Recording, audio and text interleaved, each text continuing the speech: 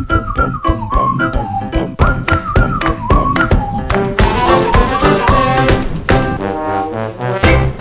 look.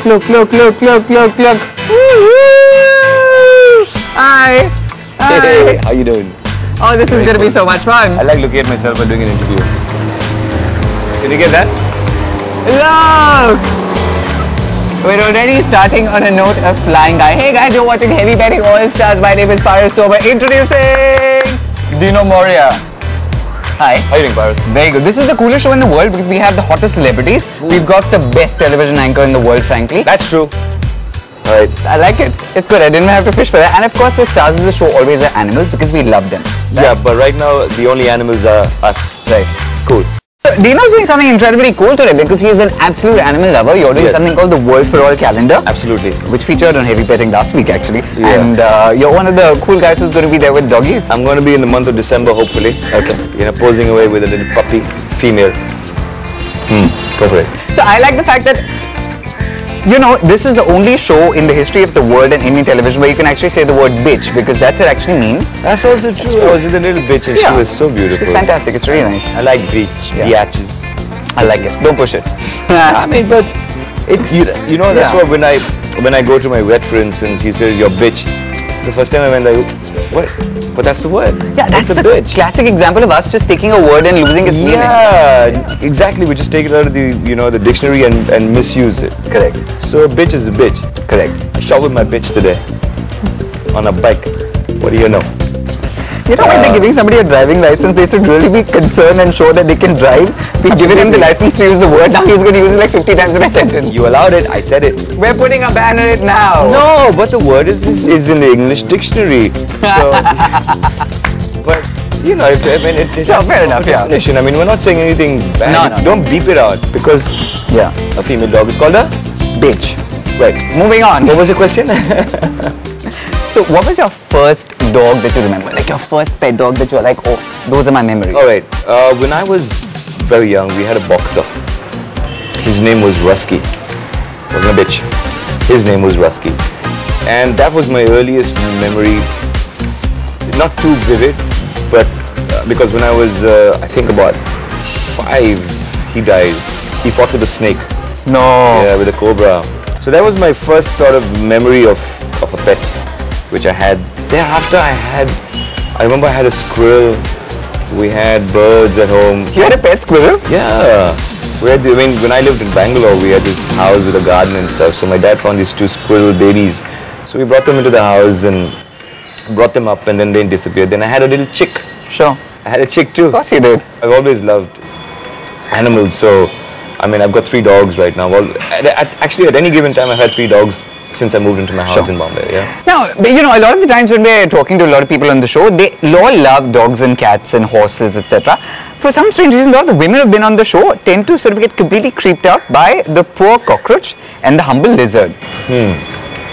Why? Well, women are mostly creeped out by creepy crawlies.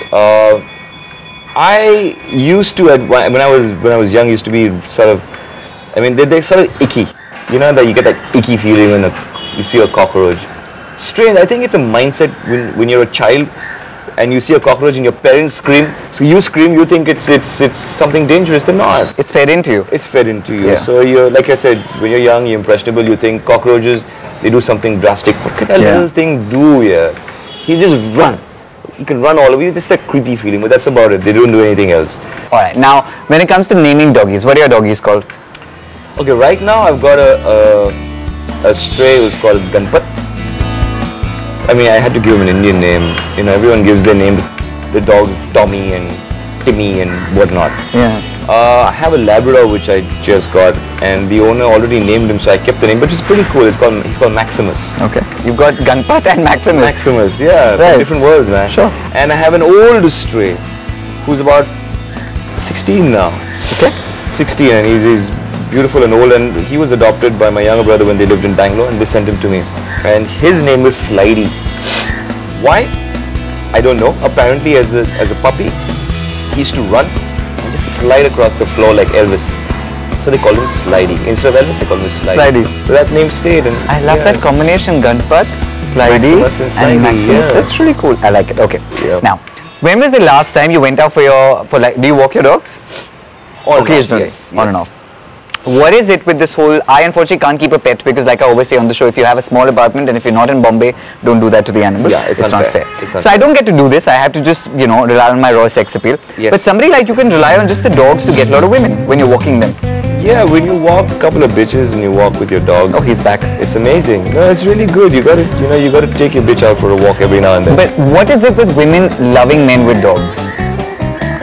It's like when a man walks with a baby, women go, ah. Yeah. When a man walks with a dog, they go, ah, he might be available, So that's what it is. And especially if you're walking with a bitch, if you treat your bitch well, the women think like, oh, I think so. I think that's what it sort of, signifies. Comes together. But yes, I do take my dogs out once in a while, but fortunately I have space around my house, so there's enough. Every evening I'm playing with them, having a lot of fun, throwing the ball around, go fetch. Sometimes I'm not there, so I have someone who walks my dogs and come back. But when I had my great day and I used to take him out, that guy he would just attract a lot of attention. So one part of animal love is that, you want to have like a certain kind of a breed, and then the other part is the climatic condition. Now we live in India, a tropical country, etc. Is there one dog that you really want, where you're like, oh my god, that's the pet I want, but maybe it's not suited to Bombay? I've seen people actually walk in Bombay, St. Bernards, and I think it's torture. It's just cruel. I've seen people with Afghan hounds, and they're just completely, huskies, and they've completely cut their hair. Some people, yes, spend on air conditioning bills and keep them in an air-conditioned environment, which is still not good. It's not good. It has to be naturally cool. I love the size and the largeness of a St. Bernard. And I think they're beautiful. Even the Neapolitan Mastiff is just beautiful, huge, but just cannot live in a city like Mumbai. Which is why I entered the Indian dog. Like Dino said, pick the doggy, which is absolutely right for you. So how did you get Ganpat? What's the story there? Well, Ganpat came to us.